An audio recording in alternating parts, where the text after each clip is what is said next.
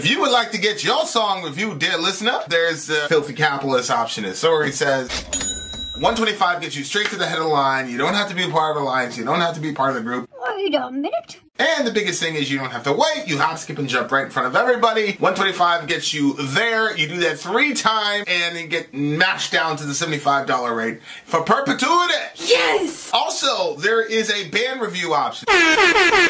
So if you've got a band and you're trying to get your band some exposure, hit me up at insori@gmail.com and I'll show you the details about how to pull that off. You can also jump on Patreon and there is a option on the tiers to be able to get your band reviewed. Yep. Obviously, we can't lie to you, so we can't guarantee a positive review.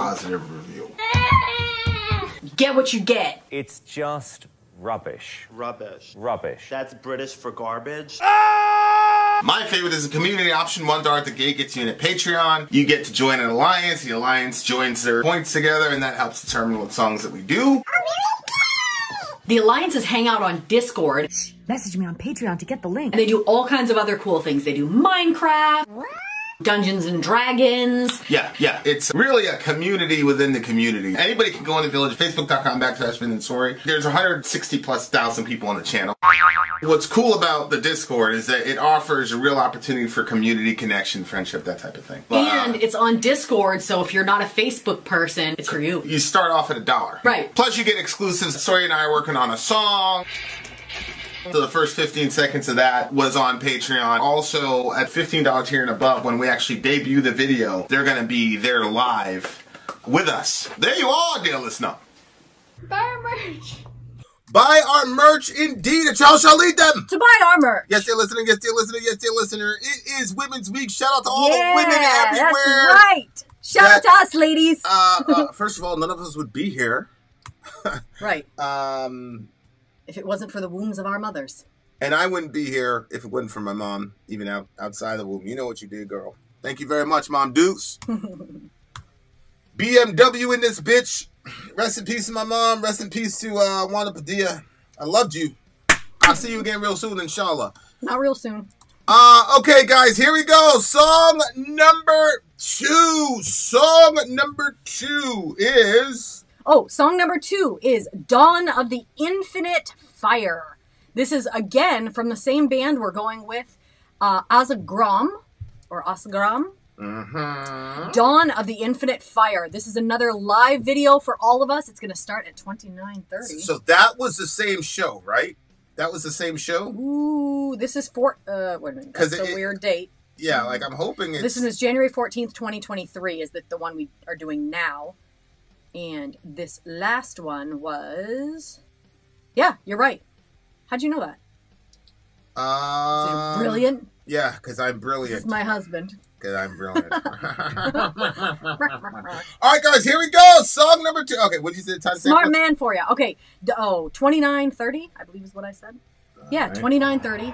And it's going to 35:15. All right, 29:30. Yeah.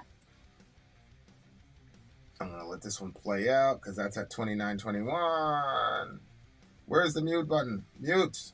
Did you say 29:30 you said? Yep, 29:30. 6, 7. Talk to the people. I don't wow, like this dead air. All right, guys. Here we go. So glad I got to talk to you guys. Yeah, you took too long.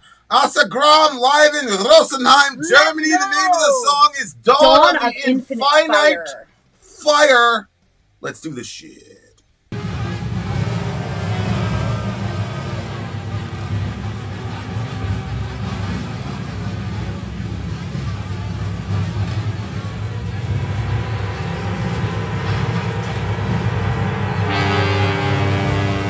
This is the dawn of infinite fire.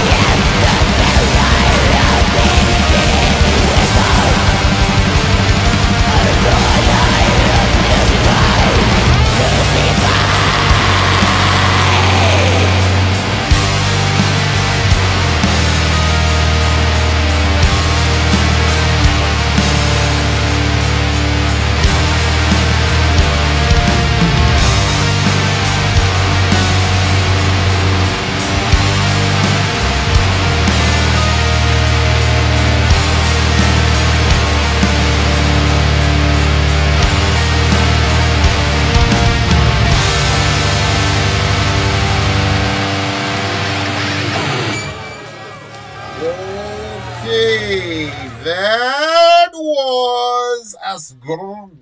How do I pronounce these? Asagraum, Dawn of Infinite Fire. Dawn of Infinite Fire. That was from the same show that we just covered. Same live show. So if there's no question as to whether or not these girls can stand up live, Yeah, sonically. that's what I was just gonna say. I'm like, well, we know that. Yeah, like, and that's big too because black metal. I think I don't know if CISO was still here. I'd actually ask him, but like black metal, I think can be risky to play live if you're not doing it good. It can sound really, especially like this kind of black metal isn't like the overproduced. I'm not gonna mention any bands, but there's some bands that are like very recent wave black metal. It's very, very highly produced and all that. This is kind of more almost like in the second generation. My point is like it can really sound muddy and sloppy live. That kind of playing, and they still did a really, really, really good job. I agree. Really good job. Shout out to the big homie BC in this bitch. Shout out to BC. Every time BC shows up and says hello, children. Yeah, it always reminds me of hello, atheist. Hello, atheist. Hello, atheist. Shout out to Johnny Haas. Yep. Johnny Haas in this bitch. Okay. It seems I see the blood moon rising in the sky again, yearning for the serpent's knowledge. That's pretty crazy.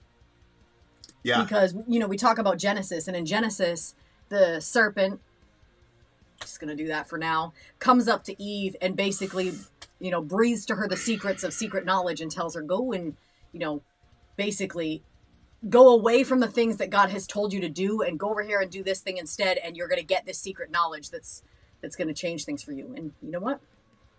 It did change things for her. Drastically, even. Change things for everybody. It changed it for all of us. Yeah. Good job, Mom. Okay, this part. What we gotta have it for Women's Week. We gotta.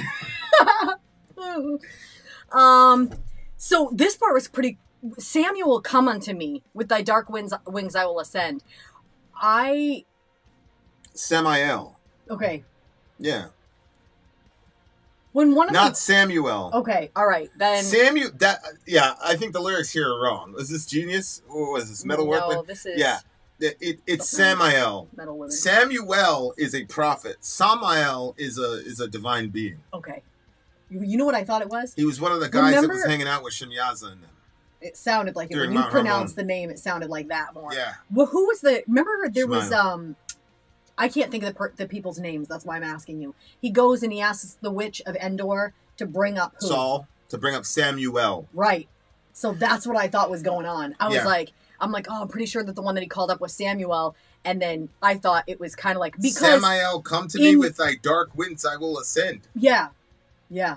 Samuel never had any dark wings. No, but in certain Christian circles, when he went to the Witch of Endor and had him call up Samuel, there are some people that say, yes, he literally called up Samuel and he had a conversation with Samuel. But then there are other people that say it was not Samuel that came to him, but rather a demon that was presenting as Samuel. That's what we were taught.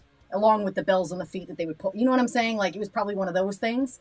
But when I heard it, now that I'm seeing your face, no, I also had heard your side of it too, where it was actually literally him. But I wasn't sure if she was playing on that part of it where... Did Arturo send us a commercial about March Madness yet? Yeah, he did.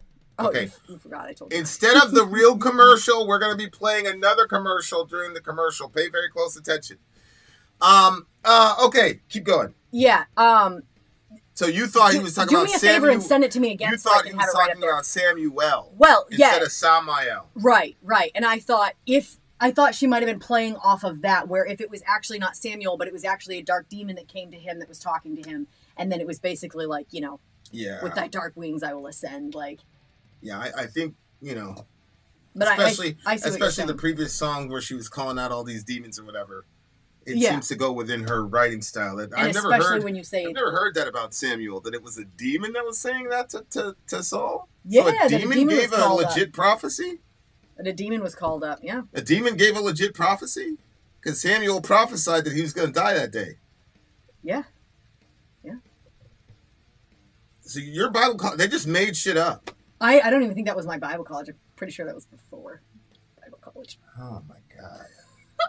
Anyway, but I think they're talking about Samael. I don't think they're talking about Samuel. They had Samael to do that. Is a demon. They had to do that because they were trying to, because there There was no, you couldn't speak to the dead. You couldn't, everything was a demon. You remember that whole demon under every rock thing? Like, I was very closely connected with that group of people.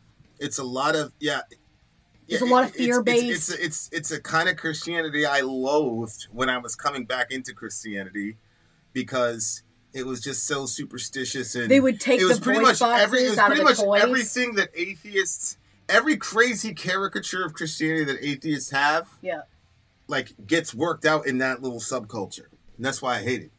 Because like the rest of us aren't like that. See what I'm saying? But you know, they do have a point when they, you know, that type of thing. But yeah, anyway, it's Samael. I'm pretty sure. I mean, there's some useful stuff that comes from that crew because there are tips and tricks that have been actually helpful in the area of supernatural stuff that I've utilized many times and I've seen actually work. And they're the ones that introduced me to those concepts. So it's not all, but I mean, a lot of it was really crazy. I remember like they said Super Mario was demons like in the screen. Yeah, I just. They would take the voice boxes. Remember the Furby? The Furby they said was demon possessed. The fact that God is gracious and worked around those people doesn't mean that they had good points about anything. I just. But that means it's a good point if God worked around it and God brought a good point out. No. God brought the entire world salvation through the crucifixion of an innocent man. We don't go, hey, let's go crucify innocent people because God brought something good out of it. So just because God brought something good out of some practice you learned from those folks doesn't mean necessarily that it was good. That it was a good practice? Yeah, it might just mean God felt sorry for the person and wanted to deliver them. And you guys just happen to be the only people around. But I've seen way more harm brought to people and in the name of Christ in that subculture than I've ever seen anything good. You know, I've seen a lot of, you know, crazy shit. Your daughter's left-handed. You know, that's a sign of demon. Like that's the brand of Christianity that set people on fire. You know, I knew somebody that was having seizures, and they didn't put her on medication. They just kept. Yeah, and I believe in praying over people for healing. Certainly, I was healed as a child. I was going to be hooked up to dialysis the rest of my life from the time that I was like, I don't know, freaking 4 years old or something like that. I was going to be hooked up to dialysis for 2 hours every single day, I think is what they said. But God healed me of that. And God saved your life and healed you too. So I firmly believe in that. But like, I don't think I do think that God gave us the wisdom of medicines and different stuff that we can utilize to heal ourselves. And even in the Bible, there's a verse where one person says to the other person, like, drink a little wine for your stomach. Like, he didn't say just pray and expect it to be healed. Stop drinking only water, but mix wine with it, because they were using wine as a disinfectant, because the water in, you know, Second Temple Judaism was like the water in Tijuana. And so he said, take some so you used to mix alcohol with your water so that you could keep the water down. But there were some people that would take vows, religious vows, and they wouldn't touch any wine. And so the older guy writes to the younger guy and says, that's very nice of you, but you need to take wine for your weak stomach, man. Like, let's just be practical about this. You got to find your way to devote yourself to God some other way, because this is not working for you. You want to go practice. See, Christianity is a very practical religion. So, like, I can't stand that subculture because I have a policy that I'm never going to disown my people.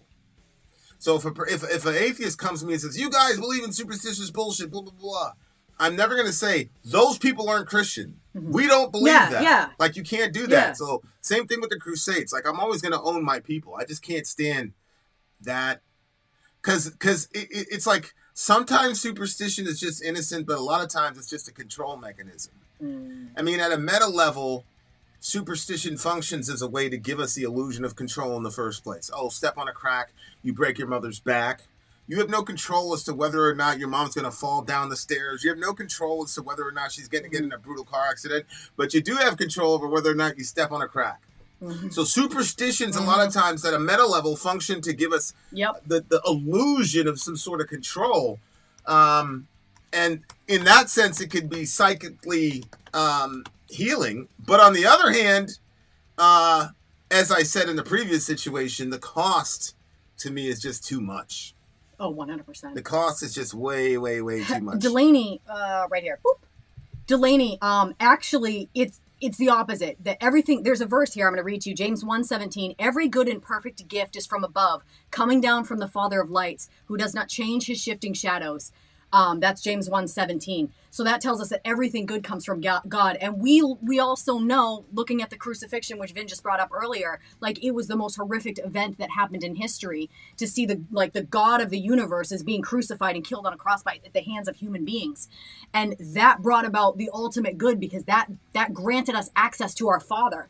So we're kind of at this place where even good and bad both comes from God, because God he's working the bad to bring about the ultimate good. But certainly everything good, comes from God. And in the life of a Christian, we have that verse that says that God is working all things for our good. So even the most painful points of our life, just like the cross was the most painful thing, brought about that ultimate good. Like those really painful parts in our lives, there's two ways. This is one thing that I've really learned over the last probably 5 years, is that you have two, maybe more, but I'm going to simplify. You have two ways that you can take when you're faced with an event. And when you're faced with pain and you're faced with horrible things that come or whatever, you can get bitter about it and you can say, why is this happening to me? I shouldn't be this, blah, blah, blah, blah. Or we can accept those things as from God's hand and say, everything has been sifted through God's hand that is coming into my life. And even though I'm in pain, and even though my life seems like whatever sort of way, like God is in this every second, he's walking with me through this. And those two perspectives alter the course of how you're going to experience something. It was like that, might seem like a little bit of an outlandish story, but there was this person that had been molested when they were a child. And was really like something that was bringing them great pain throughout their life. Every time they thought about it, it was just really, really horrible. They sat down with a therapist, and when they were walking it through with the therapist, it turned out that it was like when they were like 4, and it was with like a 4-year-old. And so then it was more like, this is more like kids' curiosity. This is not like a grown person, like completely taking advantage of the child. And that perspective changed how she looked at it, and it actually made like a really big positive change in her life. She was kind of able to heal from that. So I think that principle is true in all of our life, that if we can look at a situation and we know that situation, as much as it hurts or as horrible as it is, that God is working something good in our lives through it, and that in the end he's going to be glorified through it and we're going to be exalted in it, then there's something different from it. But if we see all the bad things as like we're being crushed beneath it, and there is chaos and nobody's in control of this, and you're just like a punching bag for the universe, then it's a different feel, and you're going to experience those two. The exact same event can be experienced 2 different ways. So there's a lot of principles in the Bible that if we apply them, really help us mentally to not get just dragged down under the weight of what happens around us and to us. Yeah, I think the other thing too is to recognize that we're not dualists. In other words, we do not, and I kind of said this, and you probably picked up on this. I don't know, because I don't know what time you came in, but I remember I said Cat Williams said something to Joe Rogan, and they're like, it works at the regular level, but it doesn't work at the second level, and she just hit on it. So we're not dualists. In other words, we do not believe that the devil. The one you said Perkinos would be. Yeah, we do not believe that the devil is equivalent to God. No. So if I say all good comes from God and all bad does not come from the devil, it works, because we're not saying that these two beings are equals on the opposite ends of the spectrum.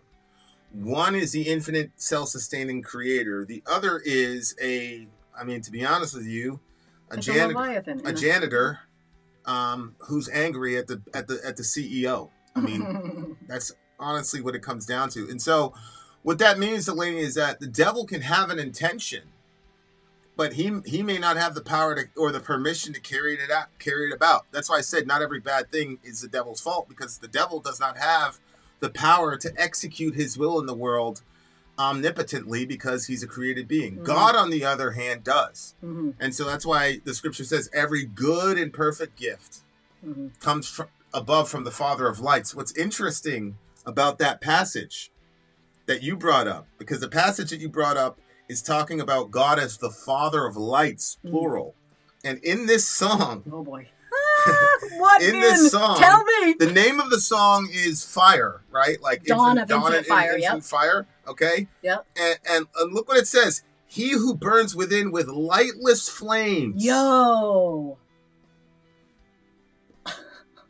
He who brings me with black salvation and thousands of names. So right there, you can see, there it is again. This is a dawn of the infinite fire, a shining without light. And I think that that's very important, because if you have a shining without light, that means that it's an illusion. It's not really light. It's actually darkness. And it seems that in this song that this young lady has been harmed, probably by religious people. I'm not going to go like to what I completely suspect, but this young lady seems to have a very deep desire for power and identity. In both the songs that we looked at, she wants power and identity. And in this song at the end, it's heartbreaking. She says, I'm a daughter of Lucifer. That's really specific. She didn't say I'm a child. You know, there's a sense in which the term man is very general. The term child is general, but female pronouns are really, really specific, especially when you're talking about literature. You talk about mankind, you never talk about womankind. My point is, she's being very specific here. She wants to be associated with someone still. She's not saying, I'm going to go out on my own and do my thing and fuck everybody. She's saying, I have a father. I want to be part of a family. I want an identity. And I want power so that the people who hurt me don't have the power to hurt me again. And this is one of the major misses in Christianity when it comes to quote-unquote devil music. It's like, we're so pedestrian and superstitious. You know, I think Tina was alluding to some superstition in Christianity as well. But like, we're so, you know, it's like the minute you hear 666 or you see this person in corpse paint and tattoos and she's saying she's a child of Lucifer, it's like, yeah, let's just not analyze it all. How we got there. Let's just react to it. Yeah. To me, I'm seeing a very hurt individual who refuses to quit, and is grasping as much as she possibly can to still somehow have an identity as a child of the devil, a daughter of Lucifer. But she wants to be able to live in such a way as to have an identity and not have those dangers. She wants to be protected from it. It's tough. It's very, very tough. The ending of the song says, a shining without light. I am the bearer of infinite wisdom, a daughter of Lucifer. And that made me think immediately about Proverbs 9. It says, the fear of the Lord is the beginning of wisdom, and knowledge of the Holy One is understanding. That I think about that verse a lot. And I just thought that kind of like, the other thing too that I thought was interesting was the whole, you were touching on it before, talking about a shining without light. And you talked about, you know, probably maybe she's been hurt in her life and stuff. And a lot of times people use that euphemism. Is that the correct word? Like, when you've been hurt, that they stole light from you. They stole from you. And so when she says a shining without light, I don't know. That's a hard listen to, especially I guess from a parent perspective. But yeah, shout out to this band. Shout out to the writer. What I love about it is that she's really raw and honest, and she's not trying to hide and be like, you know, this is where she's at. She said, "She who fills my heart with putrid hate." That's Lilith, I'm assuming. Probably, yeah. Right, and you know, so. The other thing too, he who brings me black salvation with thousands of names. And remember when Moses was going to go to Egypt, he was like, well, who am I supposed to say sent me? Right. Because they worshipped so many gods at that time that when he was going to go before Pharaoh, who represented Ra, the sun god, he had to say, look, he was telling Pharaoh, let all these slaves go, like all of them, let them go. That was going to completely change Egypt as it was. But he was like, I can't just go over there and just say, he's going to ask who's saying this? Who's backing this? Who's the authority behind this that's going to enforce this if I don't do what you're saying? And so when Moses asks the burning bush, which he's talking to Yahweh, he asks him, who do I say sent me? He said, I am that I am. And so he just says, I am. And that's so like simple, like I am. But then when you think about when it said thousands of names, it reminded me of Legion. Remember when the person that was like filled with demons, they were like tearing themselves to pieces and throwing themselves in the flame. And when they were asked, what is your name? They said, our name is Legion, for we are many. Like they were captivated by so many demons internally. That has got to be terrifying. Like a friggin' black hole. Like living in a black hole. Like if you're that person and you're like they said that they would hear him screaming from what happens with his consciousness when those things take over. What do you give the song? Yeah. I'm gonna give this one a 9.2.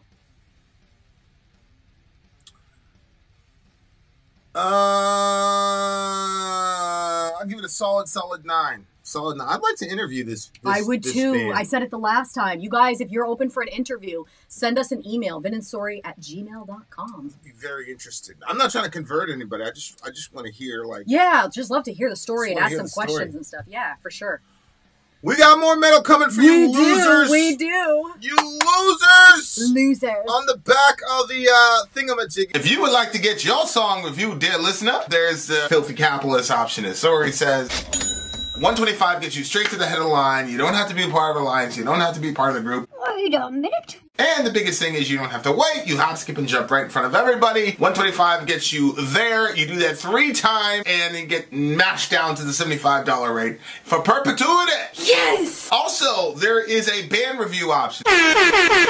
So if you've got a band and you're trying to get your band some exposure, hit me up at insta@gmail.com, and I'll show you the details about how to pull that off. You can also jump on Patreon, and there is a option on the tiers to be able to get your band reviewed. Obviously, we can't lie to you, so we can't guarantee a positive review.